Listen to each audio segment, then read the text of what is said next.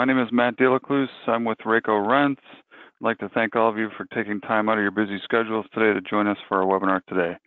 Before we get started, please note that because of the large number of attendees, we'll be muting all microphones. If you have any questions, there's a chat tool built into GoToWebinar. Go ahead and enter your question, and we'll try to get it answered at the end. Our presenter today is Tim Johnson with SciAps. In this webinar, you will discover the ease of performing environmental lead screening using the SciAps X-550, available for rent from Rayco Rents. By not using a radioactive source, the burden of needing to license and use these instruments to screen for lead paint is no longer necessary.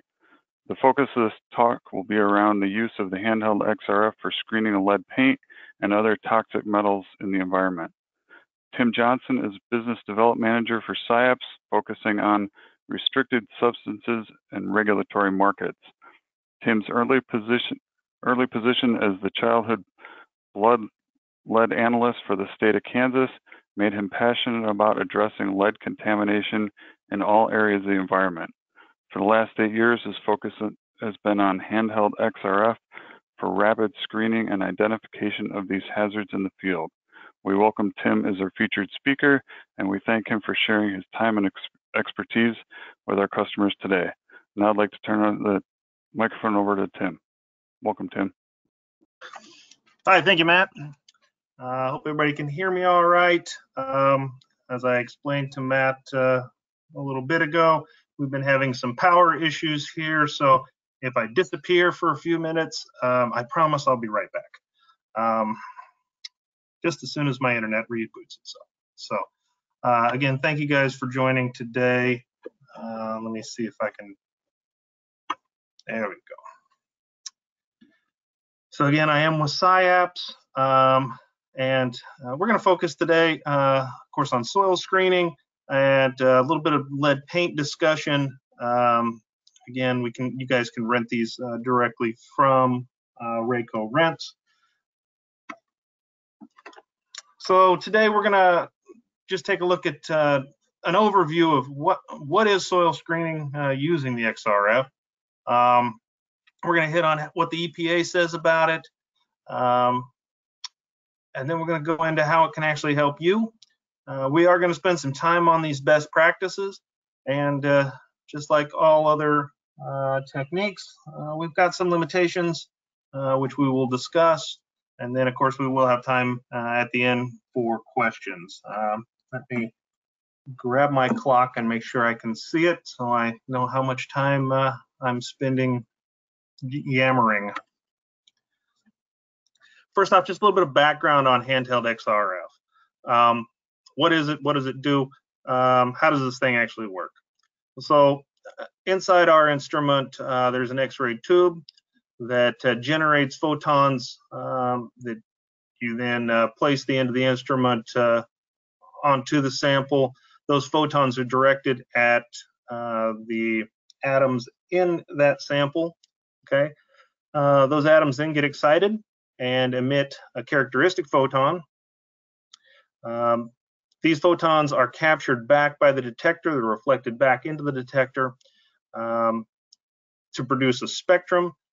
Because each one uses a very specific energy, we can know exactly which element it is, and then the peak height in the spectra is proportional to the concentration of that element. Okay, so we can't see compounds; we can only see elements. Okay. Algorithms are written to focus on certain peaks. You probably saw on that last screen that there are a number of electrons that could possibly be excited. Each of them has its own energy. So in order to avoid overlaps with other elements that may be too close in energy, we just focus on one of the other possible lines for it. And in soils, we write these algorithms up and to solve that very problem. If the instrument is properly calibrated, using the algorithms will give you a concentration in either parts per million or percentage. In some cases, you might tell the instrument to do it in auto, which will then decide for you whether it's going to show it in parts per million or it wants to show it as a percentage. So what's the EPA say about all this? The XRF may be used to obtain in situ measurements at a large number of locations in a short period of time to determine if a site warrants further attention with respect to characterization. And I went ahead and put the citation in there. I'm sure all of you can write that down very, very quickly, or you can probably Google it too. Basically what that says is you're going to be able to sample a large area in a site very quickly and determine what areas you actually want to go back and focus on for laboratory testings. This is a screening tool, okay? We want to be clear about that.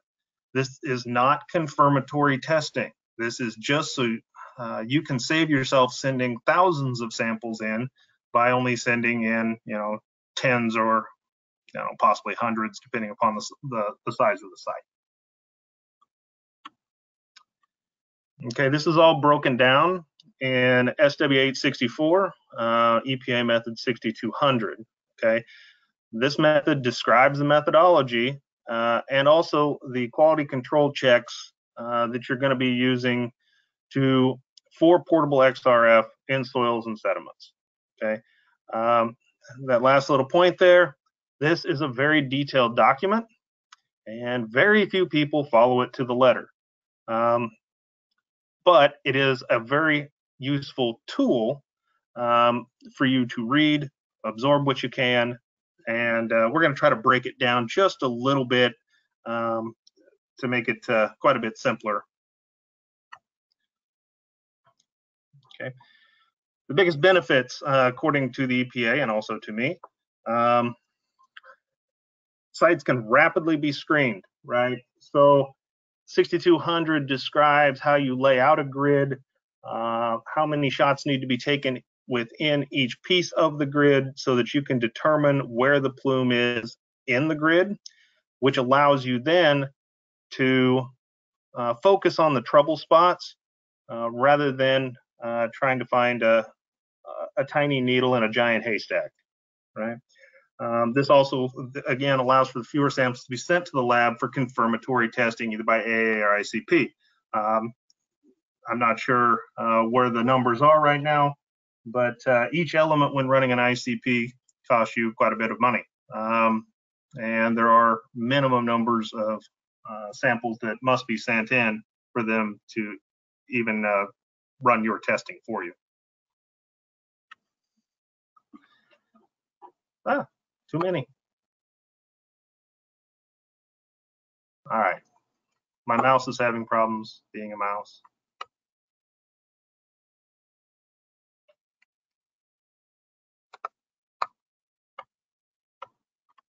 Okay, sorry about that. So there are basically two methods for sampling, and within these two methods, there are several variations. We're going to discuss some of them as we go. The two types of testing are in situ and then invasive. And we'll walk through, basically in situ is you don't move it, and invasive, you do move it. So with in situ testing, you're actually placing the snout of the analyzer directly on the soil, or shooting through a piece of thin plastic placed in the soil. The main thing is you are not actually removing any of the soil to do the testing. Again, you can do this really pretty quickly. Average test time, if you're doing 30 seconds per beam, it's going to take you about 90 seconds, so about a minute and a half. Now, keeping in mind, though, this is not as accurate as the invasive testing, mostly because that last point, there are many variables that we just can't control in doing this. what are the actual variables? Well, first off is area, right? So with an XRF, you're only looking at about a 4 millimeter snapshot. So if I've got a 10-acre field, looking at a 4 millimeter snapshot is not giving me a whole lot of information. It's giving me some. Also, moisture. XRF does not really like wet samples, so keeping that moisture content low is very important for accuracy. The third thing there, grain size. If you place the snout of the analyzer against a pebble, that's going to be a different grain size than if you're putting it against the soil itself. Obviously, soil can clump, so keeping those things uniform is actually fairly important for good accuracy. And then finally, the sample container or lack thereof. So if you're doing in situ, of course, you're not going to be having a sample container. If you're doing invasive testing and you're using a sample container that is, say, a Ziploc baggie, a Ziploc baggie will not give you as good of results as putting it into a dedicated XRF cup with proper XRF film. This is because the Ziploc baggie actually, while it's supposed to be, mostly carbon, can contain some impurities. The XRF cups with their films are much cleaner and therefore will, of course, give better results. With all of these things, there is a trade-off, and generally that trade-off is money. So a Ziploc baggie is a lot more expensive than shooting the dirt directly, but probably less expensive than putting it into an XRF cup with the special film.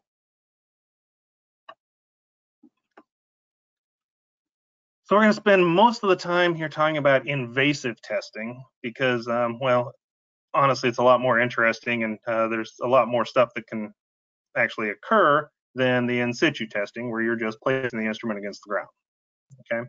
The invasive testing, there are a ton of different variations on this method, but what all of them have in common is that the samples are removed from their site and placed into some sort of container. This is, of course, more time consuming. You do need some materials. You need to make sure that you are cleaning your materials between use, one sample to the next. But it does give you that trade-off of greatly improved accuracy.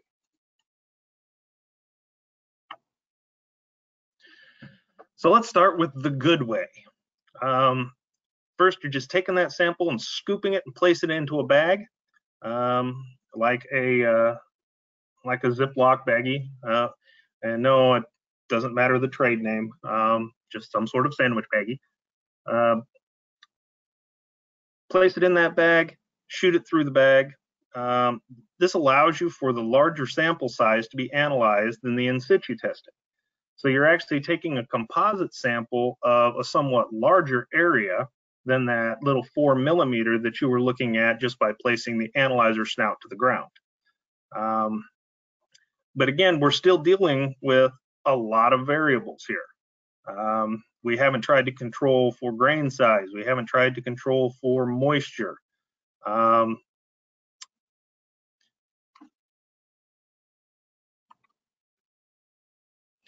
So there is a slightly better way. You would take several samples from an area and make a composite sample. Okay, mix all of those together to get you a larger area snapshot, and then actually test that composite sample. So what this does is it allows you to draw from a larger area and get a little bit better mix. Again, you're not really controlling for moisture, and your grain size is still not really being controlled. So two variables are still out there, but the variable of shooting at a 4 millimeter sample in the dirt is we've taken care of that one.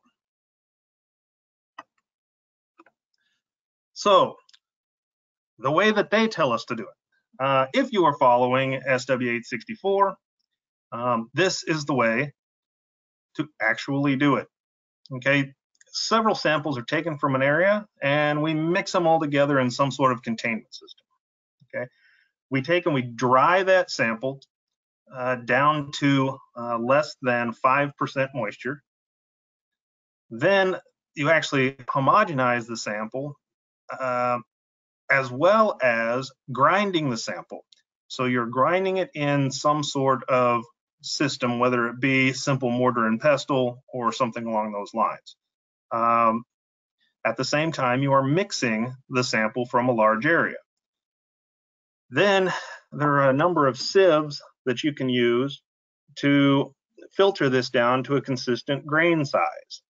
I don't remember the mesh right off, but I believe 100 mesh comes to mind. Once you've sieved it down, you take some of that sample and place it into an XRF cup using the proper films, and generally at this point you're using a test stand just to make your life a little bit simpler. Then you analyze the cup a minimum of 4 times and turn the cup, rotating it slightly each time so that you are getting a larger view. Again, you've got a 4 millimeter window. A sample cup is a couple of centimeters across. So by turning it, you're getting an average of a much larger area. Okay, so best is controlling most of our variables. However, it is much more time consuming. And again, there's going to be trade-offs with everything that we do. Okay. The questions that you would have to ask yourself as an analyst or surveyor, whatever consultant, is what is the best use of my time and how exact do I need to be? I mentioned moisture. Moisture contents of say 10% would give you about a 20% error on your measurement. If you can deal with a 20% error, then maybe you don't want to dry it too much. It becomes, you're going to have equipment to do that drying, or you're just going to lay it out on the hood of the car for a couple hours and hope. My recommendation would be use equipment.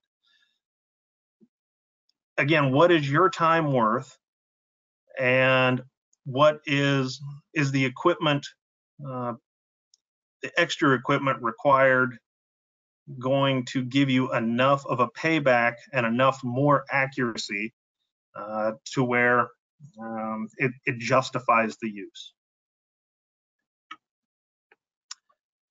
So I promised limitations.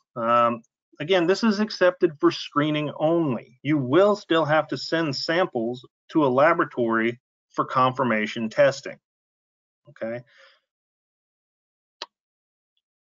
XRF limitation is that it can only do 12 of the 13 priority pollutant elements. Beryllium cannot be analyzed with XRF due to the fact that it's just too light. The energies that come off from its characteristic photons are too low in energy for the detectors to be able to pick them up. If you needed to do beryllium, there is a handheld possibility, which would require you to take the sample, press a pellet, and shoot it with a handheld LIBS, laser-induced breakdown spectroscopy. And the learning curve on a LIBS is much more substantial than the learning curve on an XRF.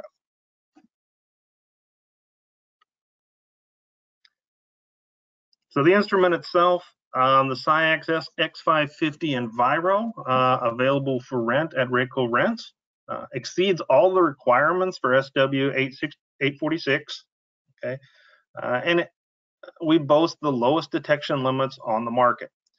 This is due to the intensity of the X-ray beam that we use. We don't use more power, we just use more intensity.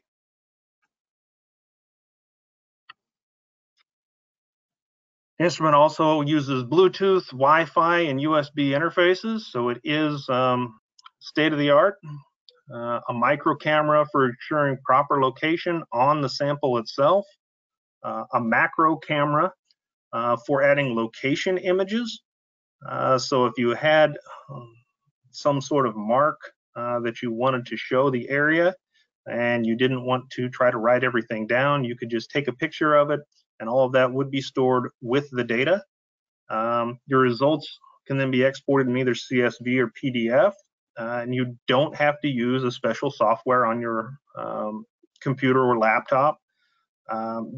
These reports come directly off of the analyzer in these formats. And finally, it can be tethered to a GPS for geolocating. We do not embed a GPS in our instrument. The GPS would have to be an external device. The reason we don't do that is embedding a GPS in an instrument where you are shielding from X-rays, the user tends to throw off all of your GPS anyway and makes it almost completely unusable. I have used units that have embedded GPS and they never connect properly. Imagine how bad, if you're going through a tunnel in the mountains, you lose your GPS on your car rather quickly, and that's only shielded with a little mountain. We're shielding with lead. Okay. Any questions on any of that?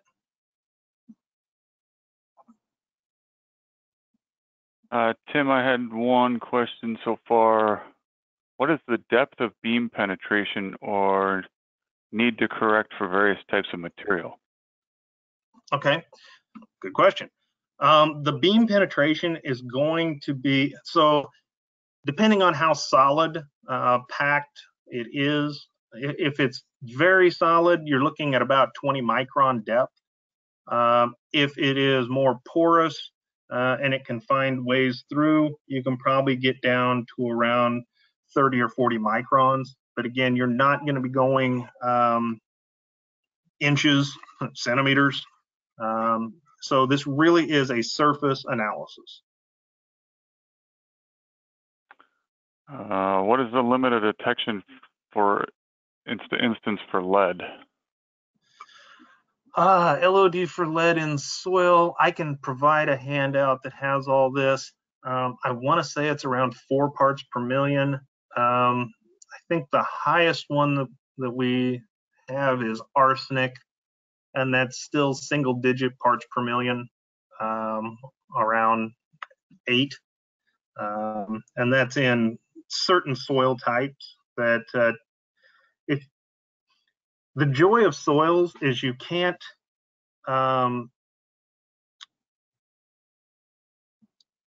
certain elements still will interfere due to overlaps. So we would want to know the soil type to give some more exact answers, but a good rule of thumb is all of these will be single-digit ppm limits of detection.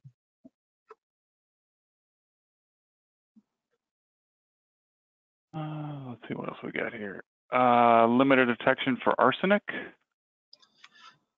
Like I say, we actually, it's weird, we just had this conversation with a person in California who was wondering the same.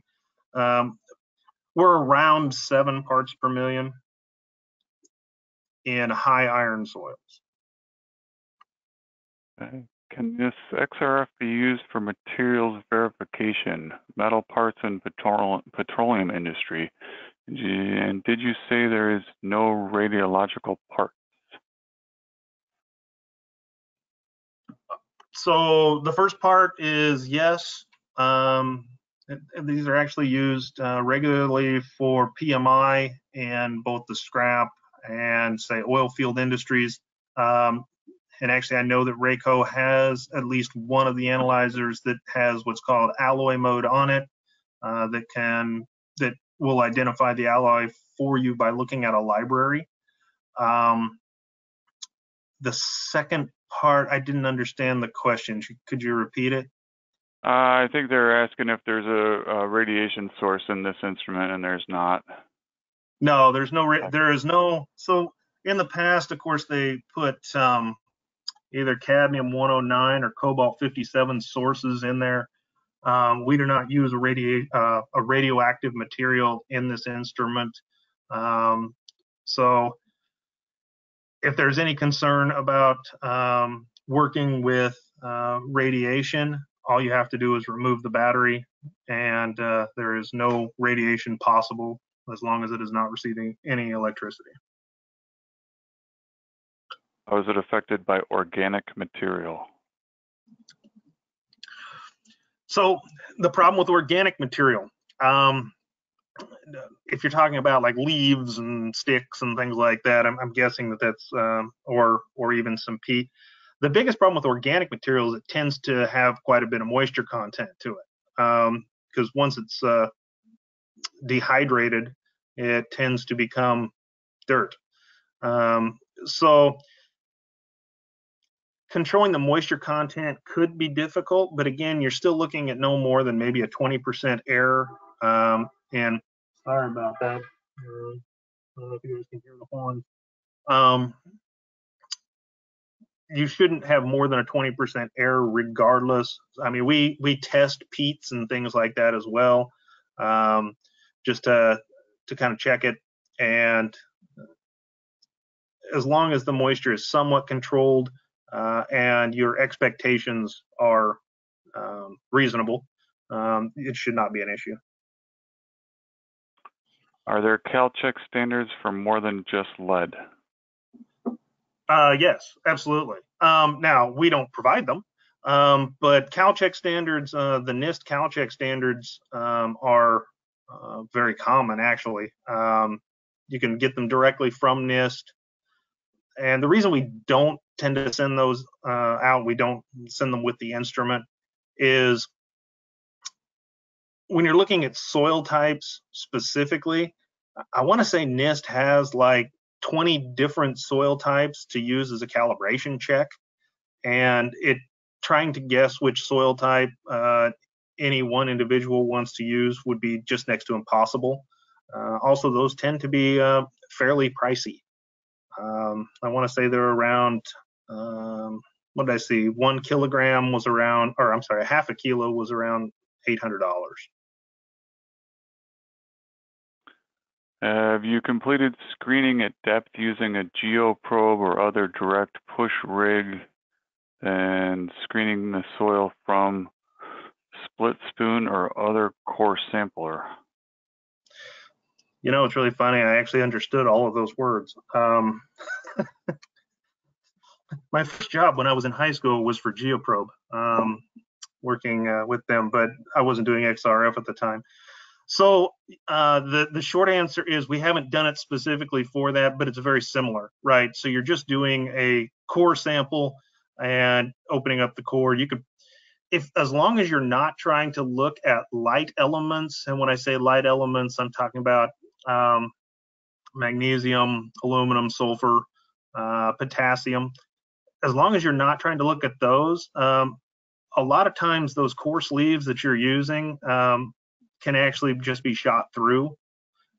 And so we haven't done it, but it's 100% possible and actually probably would be a very effective way of doing it. Okay, I got a couple more. Does the SW846 give clarity on sieve size for materials? Yes, it does. Actually, it's exact. It tells you exactly which sieves to use to get the material to the grain size that you want. What in the world is that? Team's opening on you. Yeah. How user-friendly is the XRF unit? Weight, battery life, display screen, reading in bright light, and if clays or other binders in the soil affecting testing? So weight is around 2 3/4 pounds. Screen size, I believe, is a 3.5-inch display, similar to it's slightly smaller than my cell phone. I'm using an iPhone Pro Max, but it's very similar in size to that. The display, in my opinion, is very good, even though I do have to wear glasses to read now. I can actually use the unit without wearing my glasses. So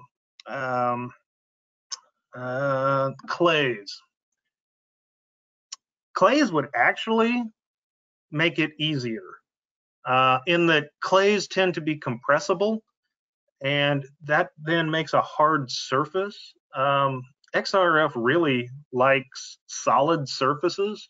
I mean, the first uses for it were actually to do alloys, right? So a more solid surface actually should give you slightly better results. If everyone, and don't tell the EPA that I said this, but if everyone were to press pellets rather than following the method that they're describing, the results actually would probably be improved. At that point, there are no other further questions. We will go ahead and conclude today's presentation. Thank you, Tim.